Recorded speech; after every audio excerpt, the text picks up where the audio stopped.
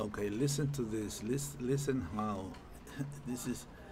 He is total incoherence.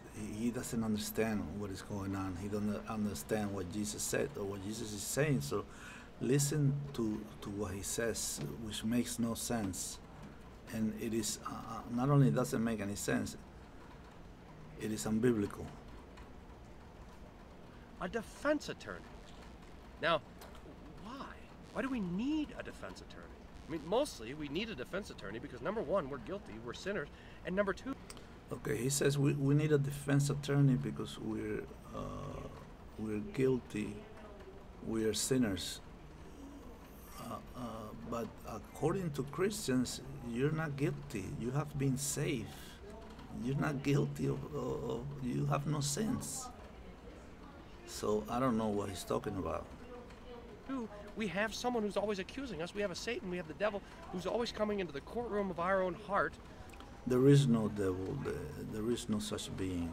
So this is more nonsense. And accusing us of our sins.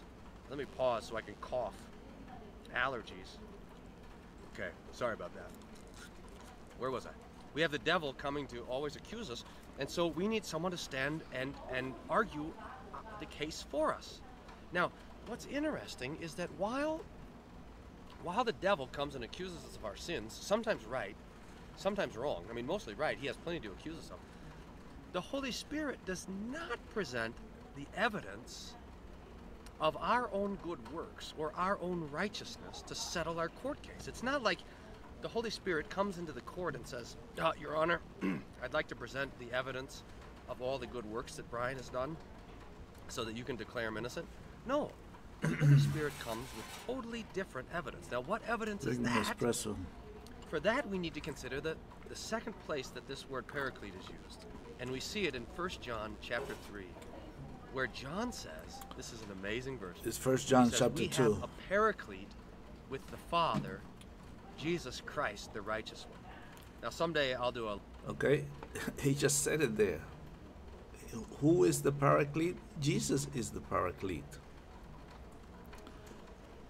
You have to understand also that according to Catholic, they believe in the Trinity.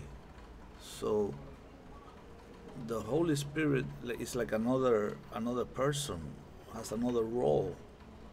But Jesus is the Paraclete, not the Holy Spirit, in their own Trinity, which is also, of course, nonsense.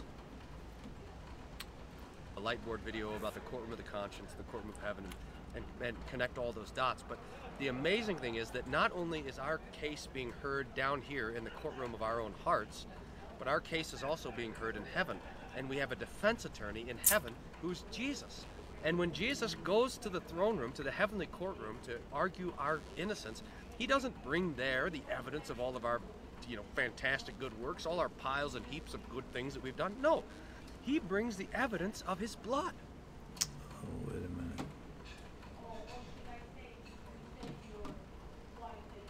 He brings the evidence of the cross. He brings the evidence of his suffering. That's the evidence that's presented before God the Father in heaven for your righteousness and for my righteousness.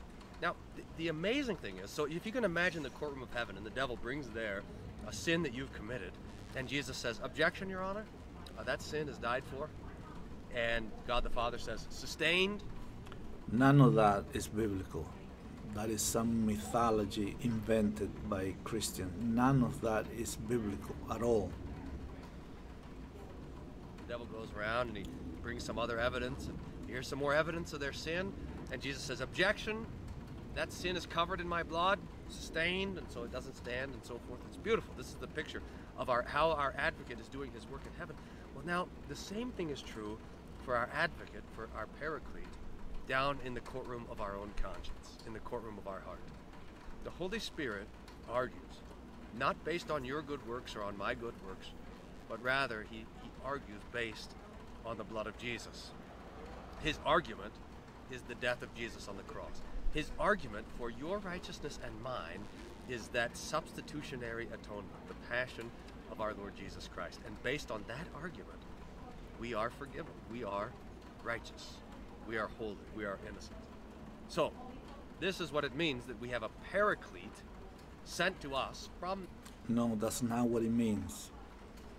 That is not what it means. Okay, this is, I told you that you have been, you were sold a package. This is part of the package. Okay, this is the garbage that's inside the package. The heavenly throne room. That we have a comforter, that we have an advocate, that we have a defense attorney, the Holy Spirit, who comes to testify of the kindness and the mercy of God in Christ, even into our. That's not what the advocate comes for. Jesus said that the advocate will convict with evidence the world, not believers, the world, regarding sin, rightness, and judgment. That has never happened. It is impossible for the Holy Spirit to do that, because it says, and of course it's the Spirit of truth, it says in John 14:17, the world cannot receive it, cannot know it, cannot know this way of thinking.